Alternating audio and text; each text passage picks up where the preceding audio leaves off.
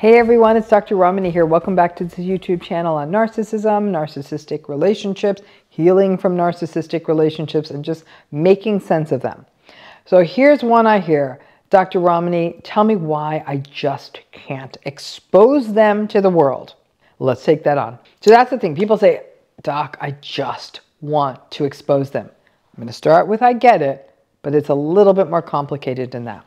So you're watching this, you're in a narcissistic relationship, and they've done a number on you. Now the relationship ends, but the world continues to think that they're a cool person, a great guy, a cool gal, just fun and good. That was not your experience after betrayal and invalidation and emotional abuse and manipulation. And the one thing that makes your experience worse is that there is this entire group of folks around them to think they're great. So when you add in there what this relationship did to you and how it hurt you and how it affected you, and you see that, you want to expose them, right? You want the world to know the truth about them. You want to blast it wide and loud on social media. You want to share the text messages with the world, the recordings, the abusive rants, all of it. Let's start with the why of it, right? Because the confusion that comes out of narcissistic relationships is the capacity of the narcissistic person to wear multiple masks. A charming and charismatic mask in public, and then their abusive and manipulative and gaslighting mask in private. You've been devastated by the relationship, and the world just thinks it's a normal relationship breaking up because they think so well of this person. In fact, they may even look sideways at you. So you feel as though you've entered the twilight zone, and above all else, it feels unfair and unjust. Many survivors feel that they're not able to feel or get whole again after these relationships because the narcissistic person was able to come into their life, make a mess, still come out smelling like a rose to the world at large, and the person who was in the relationship feels that until the world knows who this person really is, who this narcissistic person really is, it won't feel right. All of this is so normal. Of course, we want the world to know what this person's like. And while this feeling may be most pronounced with narcissistic ex-partners, it may also be there for narcissistic bosses or co-workers or even family members. I mean, there's definitely some news stories out there floating out there now about people who are exposing some high-profile folks as narcissistic on the basis of their relationships with them. And I read this, it's actually quite fascinating, but also really heartbreaking to read. Because just as much as the commentary, the comments that the person who's posting this is attacking the person who posted it, rather than saying, whoa, this person's really narcissistic. So it's a risk. That could feel worse too. So what do you think you're supposed to do? There's no right answer to this. I'm not here to tell you in a directive way what to do. If you do decide to expose someone, a narcissistic person, you have to ask yourself if the risk is worth it to you. Listen, this kind of stuff can result in the threat of lawsuits, employment issues if this relates to a workplace narcissistic relationship. It can impact children if this is a narcissistic co-parent. Narcissistic people do not do well with any form of public exposure or any form of public reveal. So when it happens, if you were to do this, they will come out loud, fighting strong.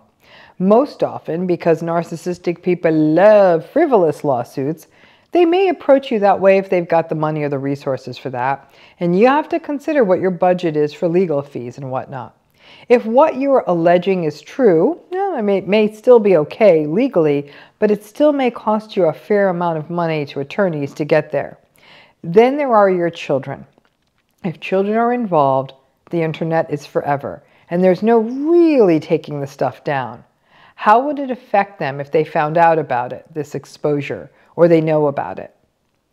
And then there are the employment issues.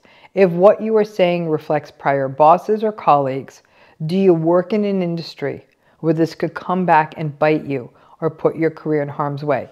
The narcissistic person has already done so much harm to you. I hate the thought that they could do more harm because yes, you wanted to expose them, but then it hurts you.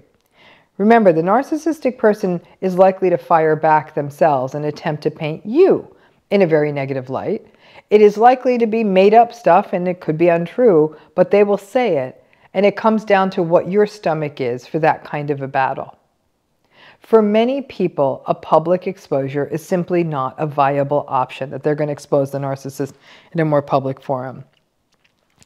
But you may be left with a smaller but more relatable issue of how am I supposed to tell the other people in my life who this person really is? What comes to mind to me is a story I'd heard of a woman, and her husband had cheated on her multiple times. She, from a place of shame and at the time wanting to protect her children who were still minors and just not wanting to put herself out there in that way, she didn't speak about it. The children grew up and they were themselves getting more and more clear that about their father's behavior being narcissistic. She didn't even say anything. He had yet one more affair, and that was it for her. So she had no more worries about custody and stuff. But she still didn't say anything. Then her friends started saying to her, "What are you thinking with splitting? How bad could your marriage be? We're all a little bored in our marriages. What are you going to do now? Are you going to grow old alone?" She slowly found the courage to speak her truth. She's not the one who cheated. He was. And after one too many dinner parties, when people kept looking at her sideways for blowing up a 40-year marriage, because that was the narrative, she said gently to one of them who'd taken her aside, and she said in a very dignified manner, we're going to call her husband John, right? She said, "Yeah, I left because John was unfaithful 5 times in our marriage, and most recently, he was unfaithful with the woman who managed one of our rental properties, someone we treated like family. He even asked if she could meet us when we were on vacation and we're checking in on the property." This woman told her friend all of this very calmly. She didn't name names beyond that. She also knew that infidelity was a cardinal sin for this group of folks. Instead of talking about the stuff that really hurt her more over the years, the gaslighting, the manipulation, the invalidation, she stayed focused on the betrayal and on the affair. The friend said, "I had no idea. John always sold us this story about how he was always wanting to go on adventures and do things with you and that you wouldn't want to join in." The woman, the one who left the marriage, didn't keep going with the conversation. She simply said, "That was my truth. I told you what he did. That's why I left."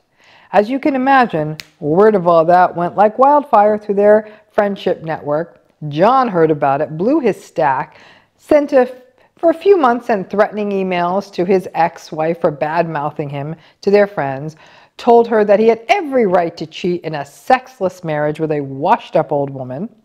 She ignored the text messages, she ignored the emails, and when he tried to play fast and loose with some financial matters to stick it to her, she just swallowed the lawyer's fee and had it taken care of just to avoid dealing with John. But she did expose John. And when I talked to her about it sometime later, she said, "You know, it felt lighter. I merely just talked about what he did rather than who he was, which is really a raging narcissistic sack of you-know-what. But when I stuck to the what he did of it all, the friend heard it. She was actually a little apologetic, and that was that." So what this woman found in essence was that the best form of exposure in her particular world was to tell her story with dignity and without blaming herself. It took her a long time to get there. I'm going to tell you now, I empathize deeply with the desire to have it be known what the narcissist did, to expose them. And as you go through your process of healing, you have to determine what this looks like for you. Who is going to be in the splash zone of your exposure and your revelations? How will that affect them? You have to figure out if you can roll with the financial punches or the time-consuming BS of dealing with their messages and lawyers' letters and all the rest of it. To this day, I got to tell you, I still see some narcissistic folks from my past still get lots of adulation and praise, and they walk around thinking they're all that and that they're righteous in their path. By my nature, I'm not an exposer because I'm kind of conflict avoidant. It's just not my way. But gosh, I really wish they would get exposed. But I figure that this is for other people who meet these narcissists from my past. They'll figure it out on their own. I got myself away from these folks. That's the only frame of reference that I have. But I have to tell you, the irony of this video is I just had the experience of seeing some praise one of these narcissistic folks from my past had just received, and it did not feel good. And there's only one other person, two other people actually out there I know who are aware of how rotten this person is. And I shared the post with her. One of the others is actually the one who shared it with me. And I felt sane. And the only justice I know is that I try to teach people about narcissistic abuse, so hopefully other people don't fall into these traps. But I want to reassert that the desire to expose the narcissistic person for what they did to you is a pretty universal experience. Whatever you do, do it, don't do it. Don't judge yourself harshly for whatever decision you make, but be circumspect. I don't want you to get hurt. They've already done enough harm to you. And remember the old adage about the pig in the mud? The pig really does like it. And healing always takes longer when you have to stop to wash off the mud. So you do it right for you. And let me tell you, anytime I see a story of a narcissistic person being exposed, it's a little bit of a guilty pleasure, or maybe even not that guilty. Thanks again.